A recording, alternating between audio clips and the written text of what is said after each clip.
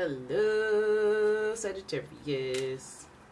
This is your mid-October reading, and you guys did a little poll thing, and you guys all equally voted for wanting to hear about your ex. So I'm going to just dive into that and start with the astrology of it all. So, Sagittarius, here's your first sign. Let's not play these games. We start with Uranus. Lots of people get in Uranus these days.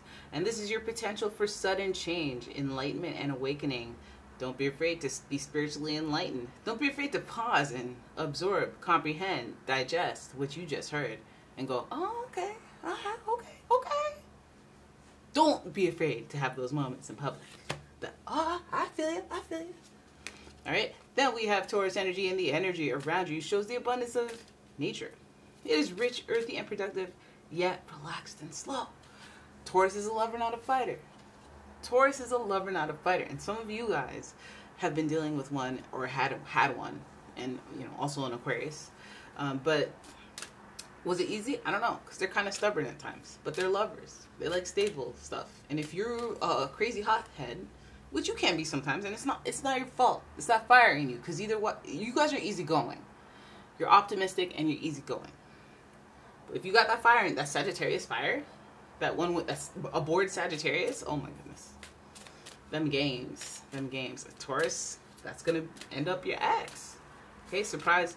Then we have Scorpio energy, and the energy is intense, masterful, thoughtful, and magnetically charming, but also secretive and possessive.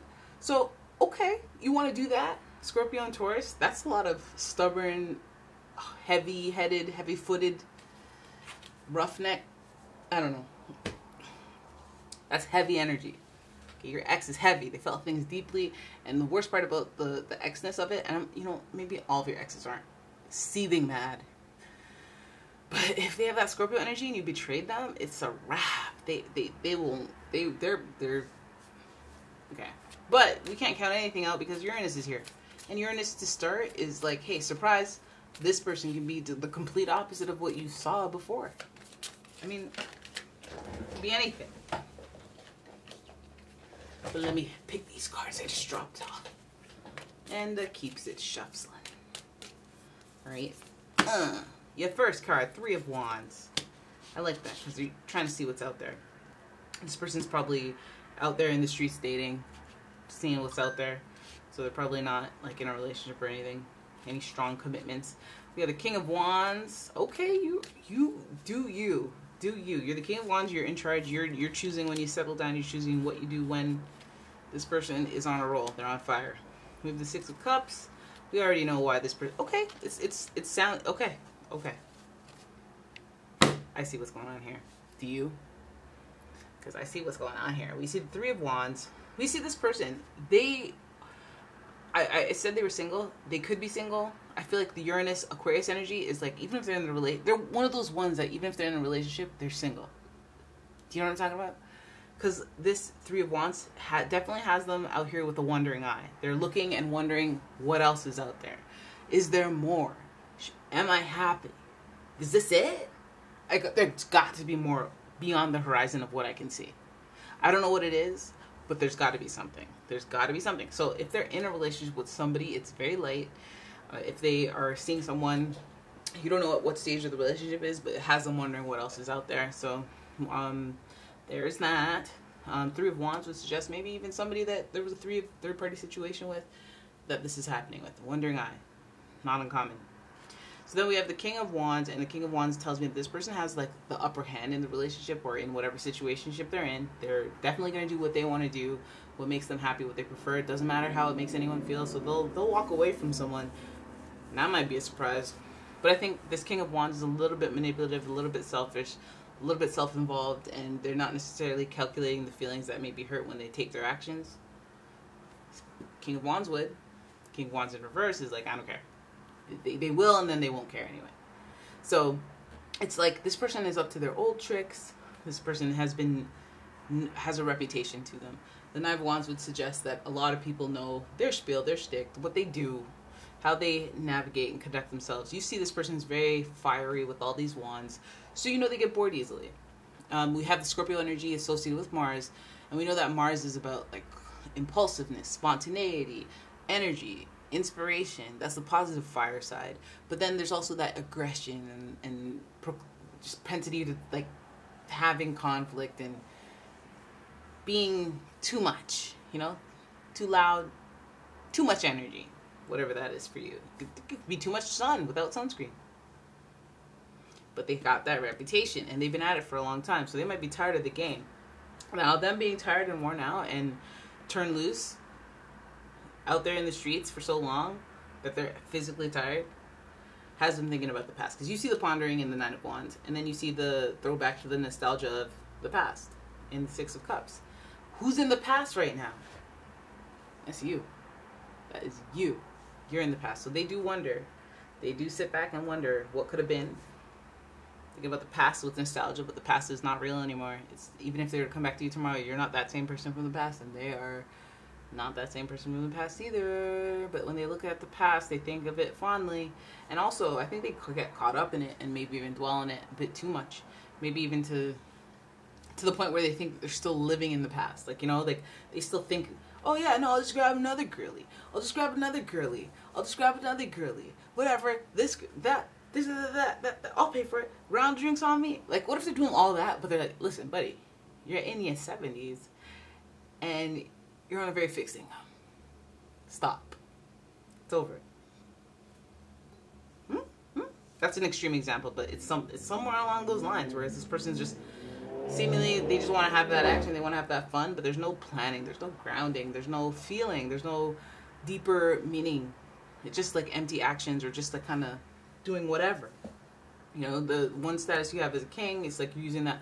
Maybe it's like somebody who's had power for so long, they're like bored of it, so now they're just walking that line, just trying to have as much fun as possible, and then now they're just kind of looking back and doing a reflective look and being like, can I just keep living my life like this? Like, can I keep doing that? Because Nine of Wands is completion, and they're coming to a crossroads where they're like, hey, I don't know, I want to like come to a conclusion on this chapter in my life. We look back at the past, realize what they've been through, what they've endured, what they survived, and we get another dose of that strength. Okay? And that is associated with Leo energy. And if you know one thing about Leo, is they long for a meaning, they long for purpose, and they realize that, I guess, through the hardships. A lot of Leos go through the hardships and to activate that strength that they're built with, which is kind of seems unfair, but, you know, Leos are strong, so they're going to be put through tough situations where other energies would have just crumbled, unfortunately. So there it is, that line, that fiery person, that person that wants to go and do whatever. You might realize that you're dealing with or your ex is an extrovert. They're always like wanting to go up and up out and do things, but I feel like it's just like short-term planning. But when they do this evaluation, they look back on the past. Obviously they're doing more long-term planning, which is kind of like the strength energy. Because the strength of energy is like, it's about endurance. It's about having the stamina to deal with struggle for a long period of time, and maybe even looking back and recognizing that you've been through all that. Because while you're in it, you're just like, just trying to get through it. But this is like a reflection of all that you've been through, realizing your strength, what you've survived. And this person, I feel like that's what they're doing. I feel like they almost feel like they earned this carefree way of living. They might be stubborn about it. They might be unique in their ways, but like unchangeable on their ways. And it might come as a surprise to you that they're still doing the same old things, but I feel like they do think about you fondly. They do think about the past. They might dwell on it. It might be the best time in their life that they just haven't been able to get over. And something that they're working through. You know, the strength card is also kind of an emotional intelligence sign. I feel like this person might just understand themselves better than other people perceive what they're doing as like something positive. It's like, your life's in the gutter, man. You work in a box factory and you just party every week. And it's like, I used to live in a giant house and I had bills and some other bills and suing me for leaky dripping and this is paradise where I am right now. The calm, the peace.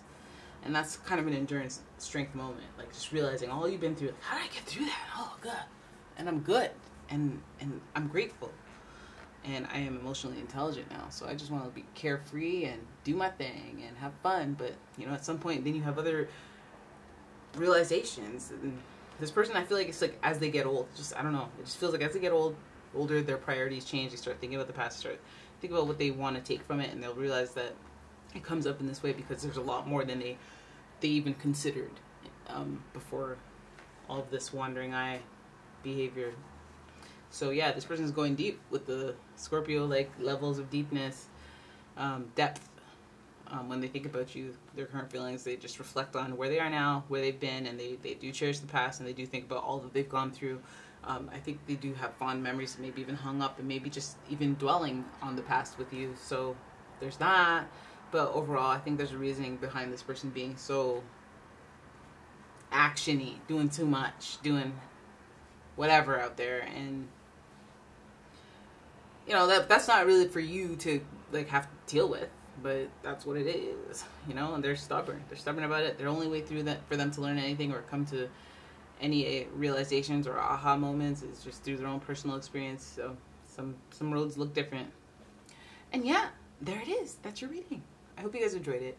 If you did, please give the video a thumbs up, subscribe to the channel, leave a comment, share the video, and yeah, check out my Etsy shop. I sell soy candles, natural wax, eco-friendly, and home fragrances. So if you could just have a look at that and check out the website, check out my Etsy shop, just to give it some traction. I'd really appreciate that. And yeah, thank you. I will see you in the next one. Bye bye.